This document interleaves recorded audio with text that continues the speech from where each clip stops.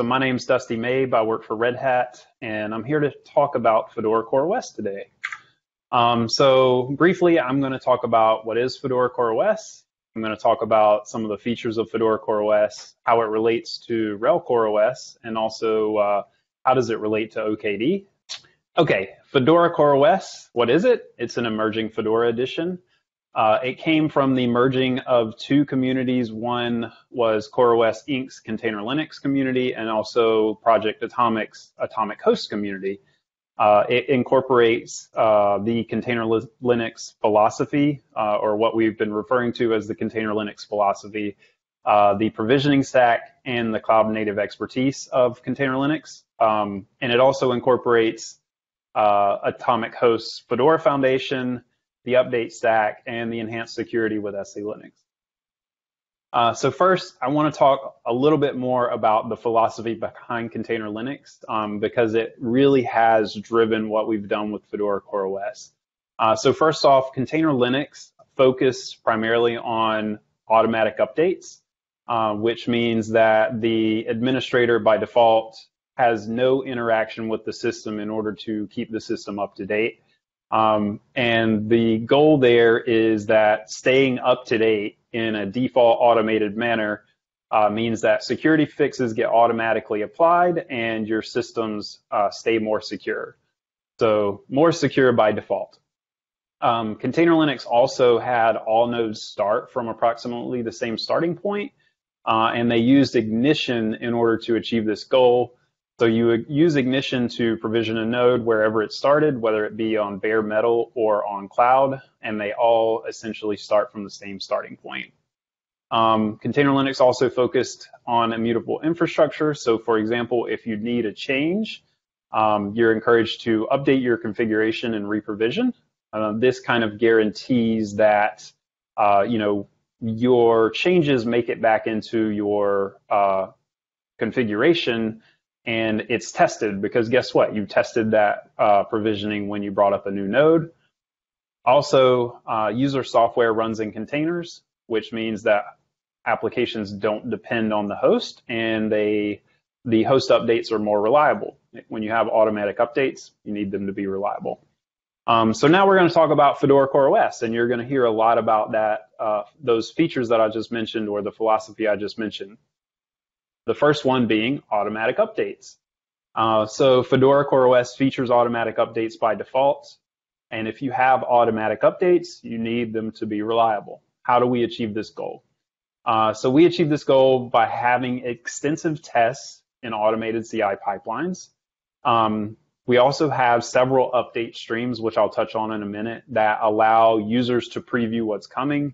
Users run the various streams so that they can know when changes are coming that they need to either address or report issues for. We also have managed upgrade rollouts. So upgrades, upgrade windows happen over several days. If people hit issues early in the rollout window, they report them, and we can, address the issue, stop the rollout window if we need to. And then, of course, things will go wrong at some point. For when things go wrong, we have RPM-OS tree rollback, which can be used to go back to the previous version. And in the future, we plan to have some sort of automated rollback functionality where a user can specify, hey, if this particular health check doesn't pass, I want you to automatically go back to the previous version before this update. That's a future feature, not something we have just yet. Okay, I mentioned multiple update streams. Right now, we have 3 update streams which we offer that have automatic updates. One is Next. That stream is focused more on experimental features or Fedora major release rebases. So for example, when we switch to cgroups v2, right now we're on cgroups v1 in Fedora CoreOS. When we switch to cgroups v2, we will land that in the Next stream first. It'll have some soak time there. Hopefully people report any issues, we get them fixed, and then eventually they'll go into testing and stable.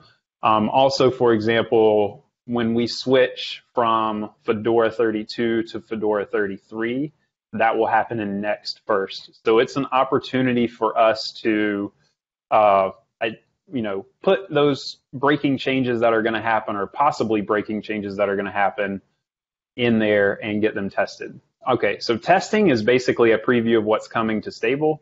It's a point-in-time snapshot of Fedora stable RPM content, and that is going to go directly into stable in 2 weeks if we don't find issues.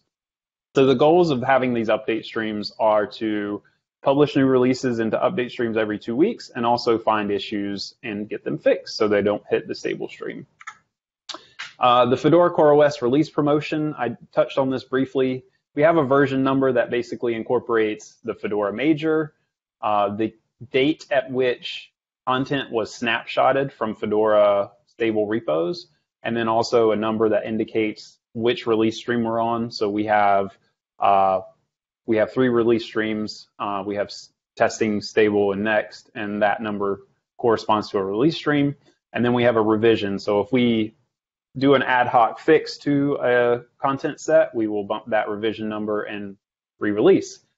So for the Yum repositories, if this represents the Yum repository moving in time, we will snapshot that on, in this case, the 3rd or the 23rd of March.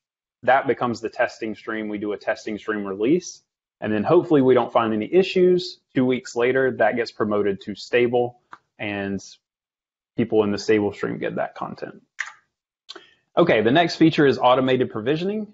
So Fedora CoreOS uses Ignition to automate provisioning, just like Container Linux did. Any logic for machine lifetime is encoded in the config. So it's very easy to automatically reprovision nodes. An example of this is earlier this year, I have a node sitting on my desk in the office that runs Fedora CoreOS, and it also happens to be an IRC client server setup that I have. Yet I lost power to it at some point, and it didn't turn itself back on. So I wasn't able to get to it, and I also wasn't able to get into the office because of COVID. So I took the configs that I used to bring up that server, and I just spun up a VM at home, and I was back up and running in 10 minutes. So that's an example of, because everything is baked into these Ignition configs, it's really easy to get a new node up and running in the same profile as the one that you had. And then because we're using Ignition, we have the same starting point, whether we're on bare metal or cloud. We use approximately the same image everywhere. Because we can use Ignition everywhere as opposed to Kickstart for bare metal and Cloud Init for cloud, it kind of unifies the whole experience. Okay, so the details of Ignition. Ignition is a declarative JSON document. It's machine friendly, so not very user friendly unless you like to read JSON. It runs exactly once during the initramfs stage on boot. It can write files, system to units, users, groups, partition disks, etc. The key point here is if provisioning fails, the boot fails. So you don't end up with a half provisioned system. Sometimes with Cloud Init, you could have part of it succeed and part of it not succeed, and then you've got an application up that's half running. With Ignition, it's good because the machine didn't provision correctly, but it also can be bad because it's hard to debug in the initramfs. So there's good and bad there, but we like it overall. Particularly, Ignition is not very human friendly, so we have a tool called the Fedora CoreOS config transpiler that is a lot more human friendly. It's written in YAML, and it also has some what we call sugar on top that will automatically write out some of the more tedious parts of Ignition for you. So the next feature I'd like to talk about is basically cloud native and container focused. So software runs in containers, and users have 2 options. They have Podman or Mabe Engine, which is also known as Docker. Those 2 container runtimes, if you're coming from Container Linux, you still have Docker if you want to use that, or if you want to try out Podman, that's there for you. It's ready for cluster deployments, so you can spin up 100 nodes and have them join a cluster. Because Ignition configs are used to automate the cluster join, it kind of takes care of everything for you. And then you can spin down nodes and spin them up again as you need, so that's kind of more of the cloud native piece of it. It's also offered on a plethora of clouds and vert platforms. So we're trying to be on any major cloud platform, and we're adding new ones every day. OS versioning and security. So this is one that I'll dig into a little bit. Fedora CoreOS uses RPM OS tree technology. I like to describe it as like Git for your operating system. So we have, for example, a particular version of Fedora CoreOS, which is kind of like a tag. You have a version and also a Git commit, or sorry, an OS tree commit hash. And this single identifier tells you all the software that's in a particular release. It tells you all the RPM content, it tells you all the config default settings that are delivered. And that is important when you're trying to report issues or share information. So as a user, you can report an issue and say, hey, I'm on this specific commit of Fedora CoreOS, and I run these steps and I see this problem. And that's really powerful. Because it uses RPM OS tree, it also has read-only file system mounts, which prevents accidental OS corruption. So if you happen to RMRF on the wrong directory, and it also prevents some, Novus attacks from modifying the system.